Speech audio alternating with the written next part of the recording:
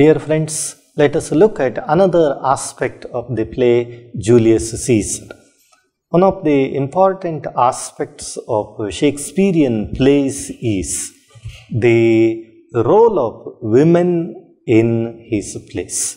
The character of women or the role of women in some of his plays is very limited. They have a too small scope for growth or development. Generally, when we look at a full-length play, we think about a round character and flat character. Those characters who don't have the scope for growth are considered as flat characters. In Julius Caesar, Shakespeare has given a very limited scope for his women characters. They don't grow for a higher stature, but still within the limited time, the women characters play some significant role in Julius Caesar also. Julius Caesar, though, gives less scope for women characters because of its political nature of the story or the power battle. Naturally, it has less scope for women. Still, only two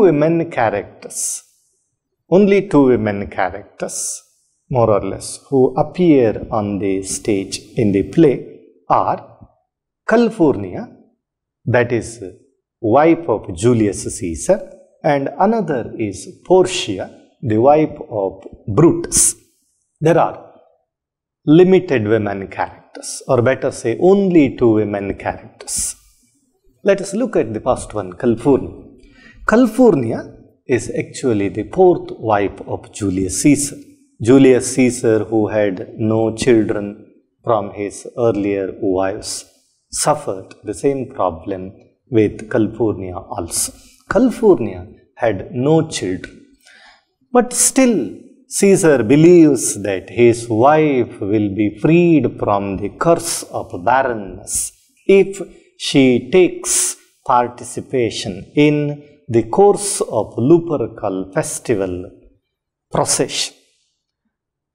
The character of Calpurnia comes on the stage in the second scene of the first act. The second scene where the procession as a part of Ides of March begins on 15th of February, and it is a course, Lupercal festival's course, where the priest who runs the course will touch women.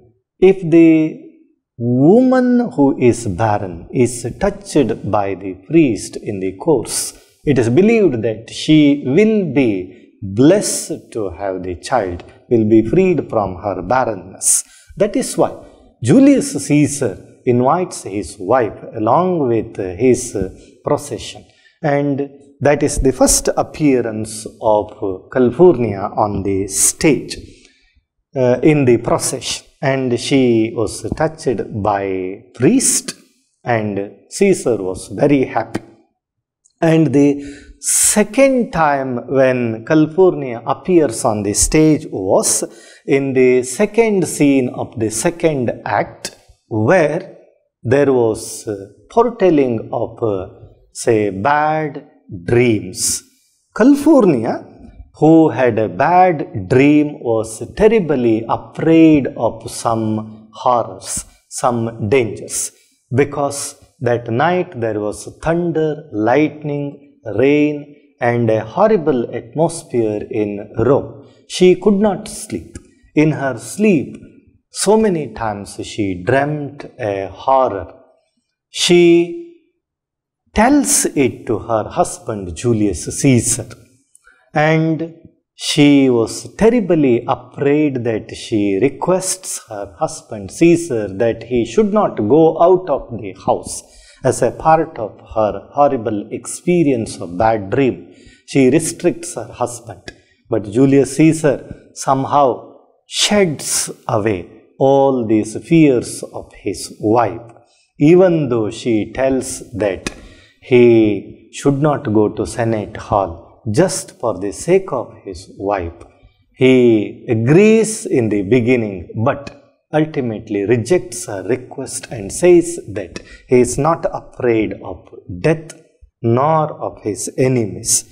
Calpurnia requests him, begs him, and reveals all the dangerous scenes of the dream that she dreamt.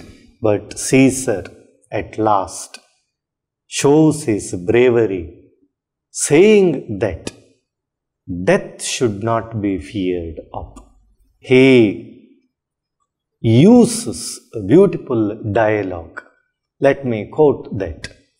Cowards die many times before the death, whereas valiant never taste death but once. That was how Caesar is brave in shedding out all these hurdles. His wife was helpless, could not tell anything further. In spite of her plea, she fails to stop her husband. Julius Caesar, of course, goes to Senate, and of course, the tragedy of the murder of Caesar takes place. But Calpurnia didn't come on the scene afterwards. She comes on the stage only twice, but still significant, that shows her character, speaks about her life also.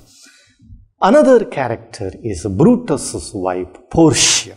Portia is a brave warrior, daughter of a great warrior Cato, and she is proud of herself. Portia, the wife of Brutus, comes first time in the first scene of the second act of the play. When the scene opens, she was ill, suffering from cold and fever. She argues with her husband that he is also suffering from cold and fever, and in the cold night he should not go out. But Brutus, who was very busy with his conspiracy and the team of conspirators, refuses and tells a lie to his wife Portia. And arguing about his pretension and lie, she questions him whether his wife is a partner in all his sufferings of life, or whether she is only a partner in his bed, whether she is a harlot or a true wife of Brutus. Brutus was helpless. Answer could not come to Brutus to her question whether she is a great woman or just a prostitute for his life. The character of Portia appears another time on the stage, that is in the fourth scene of second act, when she suspects that Brutus is hiding something, and when he goes to Senate Hall, she sends a servant to know what is happening near Senate, and she was very worried about his health and the danger. The woman who comes to the street also, even amidst her suffering, Portia is brave and worried about the dangers. She is worried about the well-being of her husband and the society. Within the very short appearance on the stage, the two women characters are quite unique. Calpurnia is unique in one way in speaking to her husband about danger, and Portia is unique in another way, revealing about her own personal character and her concern for the safety of Rome and safety of her husband. Shakespeare, dramatist, treats the two women characters in a unique way. Though their appearance is very limited, they are, in a way, specific characters of their own individual characteristic. Portia and Calpurnia are in that way very unique. Portia is especially an individual who is not a mediocre character, is really a woman of substance. That is what we see in the character of Portia. Shakespeare gives a significant weightage to the character of Portia in this way, and that is shown in the conversation that she held with her husband Brutus. Thank you.